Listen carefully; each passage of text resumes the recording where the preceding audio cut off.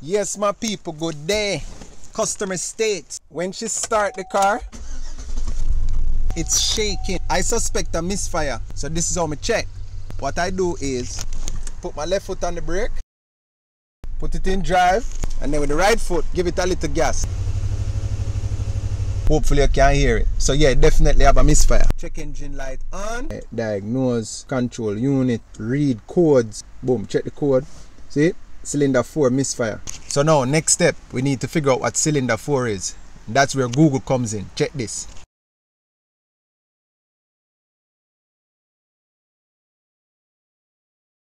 Let's go around to the engine because we see it's on the passenger side, second one back. This is the first one back, this second one back. So 2, 4, 6 and then 8 in the back. 1, 3, 5, 7 on the driver's side. So this is the suspect. You ready? Yeah, level step 1. Get on your gloves, you know what I mean? Sure. These manicures on the weekend not cheap. Step 2. These hoses here kind of in the way, but be very gentle with them. You don't want to raga these fittings too much because them notoriously leak. So if you don't want to cooperate much, just work with it. Watch me kind of tuck it behind us a little bit. Just a little bit. Step next. Kind of undo the plug carefully. Don't push back on it too hard. Then work off the spark plug boot. It's kind of wiggle it. What size is this? 7mm. Tool of champions.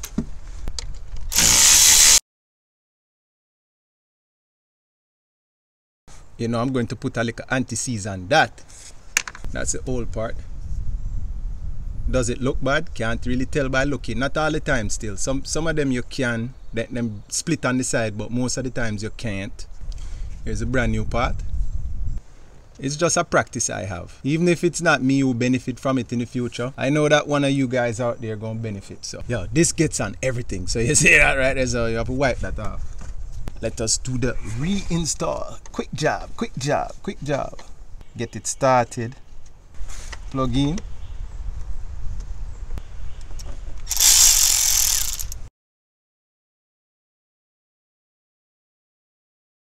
All right. Putting this back on. All right, let's go clear the codes and start it back up and see if we fixed anything. Sometimes you think you fix stuff and then surprise, I'm still here. All right, you see, look,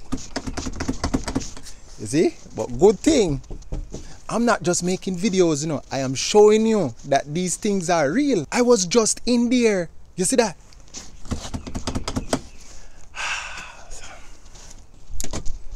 I tell you, Chevy, God bless them. Alright, we're gonna clear the codes and then start up and see what we get. Clear DTC. Alright, so we clear the codes. Check engine light off. Start up now and see if we fixed anything.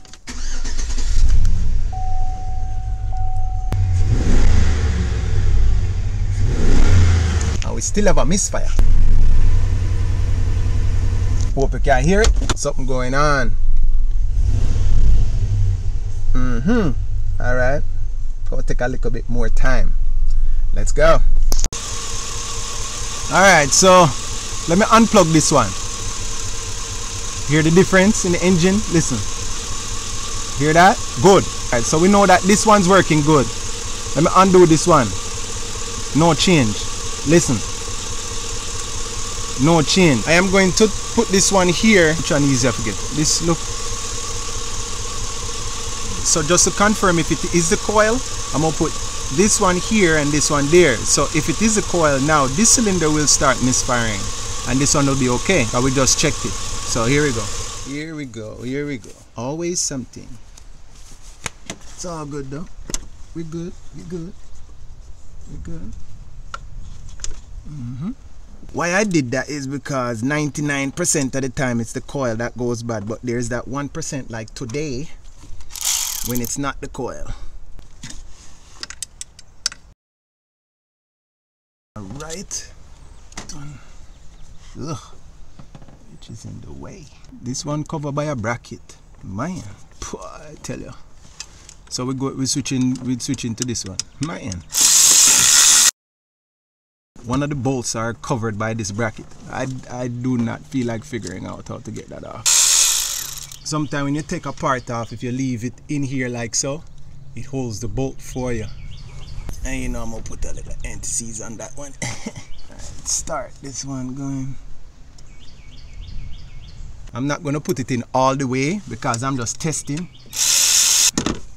I'm gonna put this back on. Put this back on. I'll put the new coil over there. See if the problem travels with it. Always. Man. When your tool falls from your equipment, one of the most rewarding sounds is when you hear it hit concrete or hit the dirt. But if you don't hear it hit, man, your heart goes to your mouth. Alright, everything plugged back in. We're going to start it up now and see if we still have a misfire.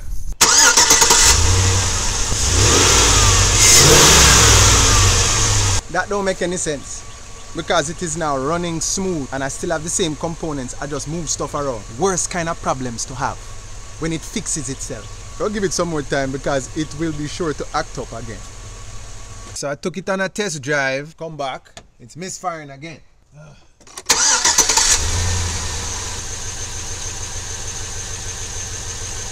You can't hear it. You hear it. Unplug this one and see. See, nothing. Listen to this one now. Unplug. I'm going to plug it in now. Listen. You hear the RPMs change? So I still have a misfire located to this one. So I am going to switch wires next and see what that does.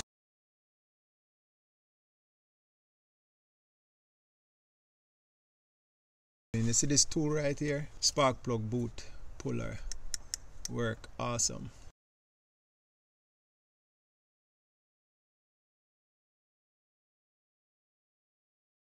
Plug. Bucklet. Look like the wire now. And the wire come separated. Look. See that? That didn't just happen. So that's it. We need a set of wires. Because this is a good one. I'm pulling on it. See, it's not coming out. 99% of the time it's the coil, but sometimes it's the wire or the plug. So there we go.